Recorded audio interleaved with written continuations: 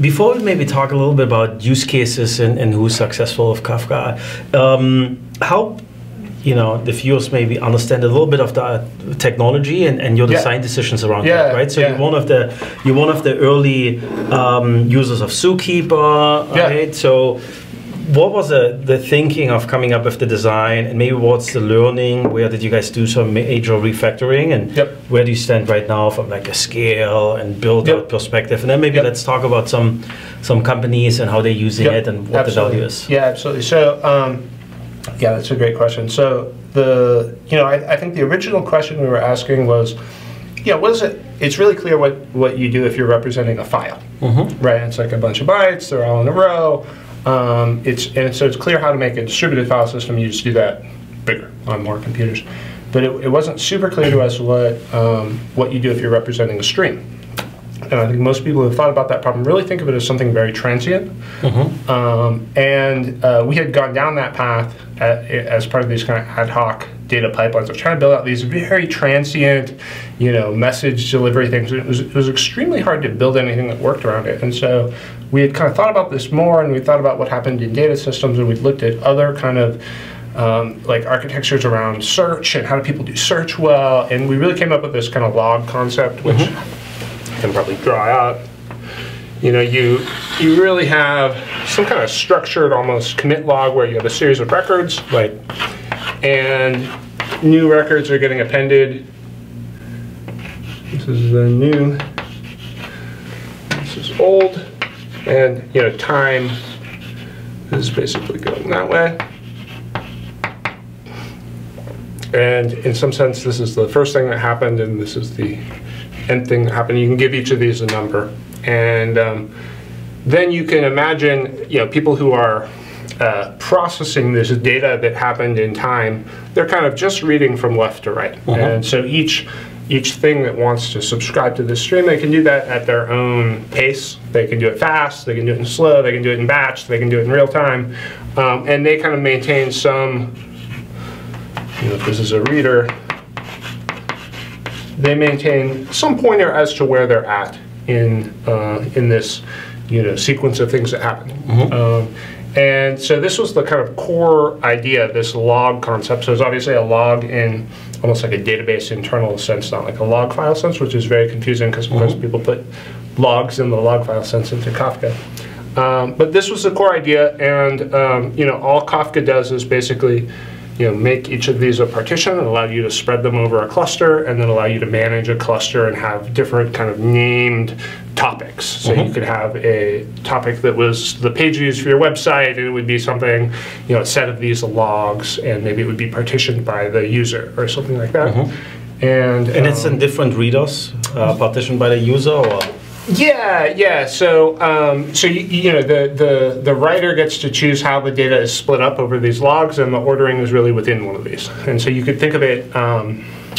So if I were to draw out that picture completely, maybe there would be another one of these same logs down here, and maybe this would be partition 0 and partition 1. And the writer defines the partition. Yeah, that's right. And so, so when you write, you're basically choosing what this is ordered by. Is it ordered by user? Is it ordered by whatever? And this seems odd, but it actually makes some amount of sense in that if you think about how computers work, they have processes which are usually strongly ordered, or threads which are strongly ordered in time and what they do, but there's lots of them spread over machines. So you really have a set of things which have a strong ordering, and no concrete ordering between two threads on different machines. I mean, you could order them by some timestamp, but it's very loose. And so this tends to match that kind of. This model matches kind of what's happening in the world in that respect, and so it matches writes to a centralized relational database. It tends to match writes to a distributed database, which usually has its own partition concept. It tends to match activities by users, which are spread over a bunch of machines, and you can map a lot of things to this, and so it's relatively flexible.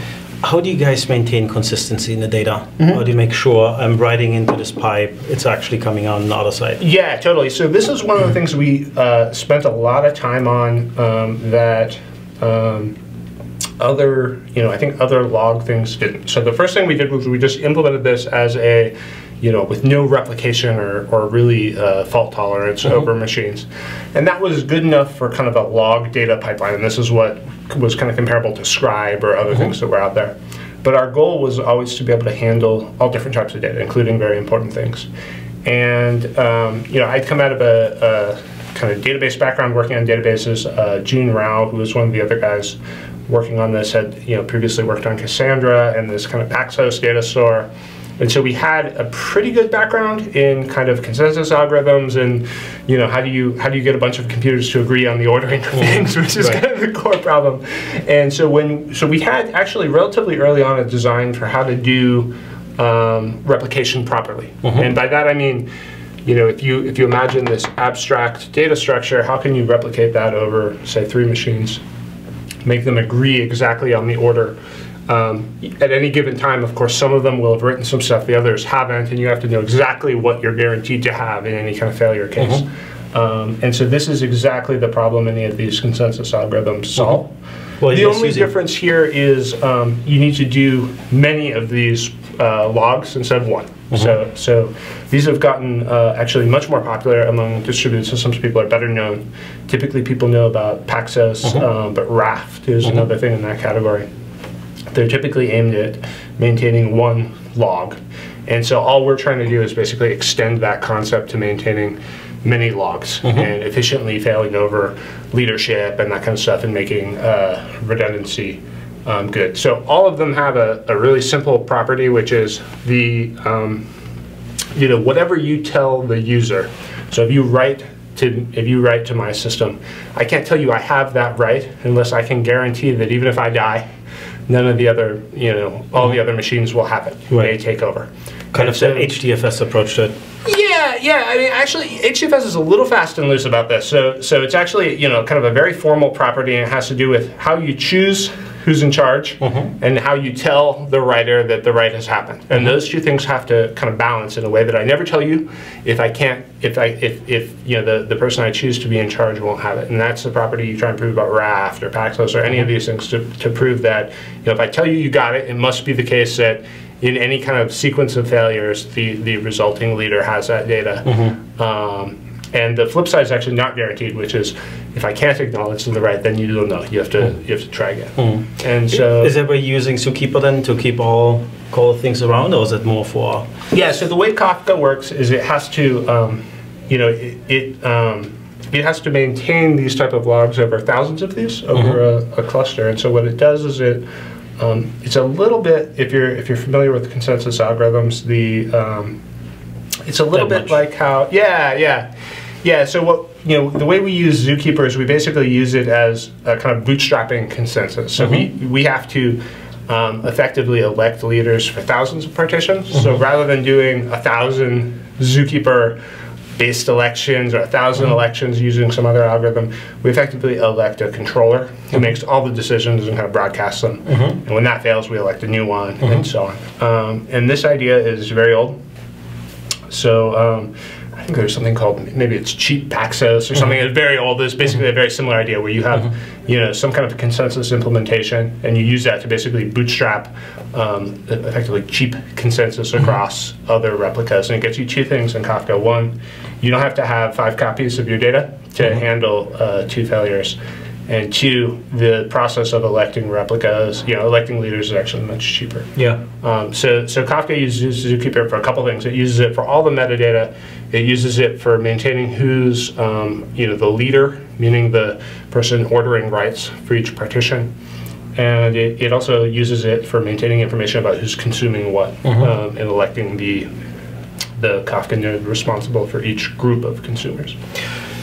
Do you feel Zookeeper is enough appreciated in the community? I think there's only really 2 big projects, you guys and maybe Mesos, that hardcore rely on Zookeeper.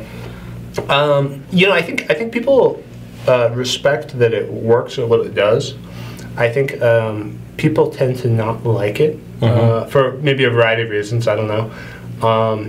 From my point of view, I think maybe one thing we've learned as like a system building community is that kind of consensus implementation isn't best as a separate shared service, but is actually an implementation detail of these systems. I actually don't see things going in that direction. I see instead there's a bunch of like etcd and other Zookeeper-like things. To me, they don't improve that much. Like they're pretty similar to Zookeeper. They're newer, but they basically do the same stuff. And I'm always, well, obviously the name node came long before the Zookeeper, but I just wish everybody would come together and just build one. Right, kind of the Google Borg thing, where like everybody's like, "Oh, this is rock solid," and it just solves all of our problems. And I think Zookeeper is in a reasonably good shape. Like it's, we've definitely hit bugs, but not a lot of them.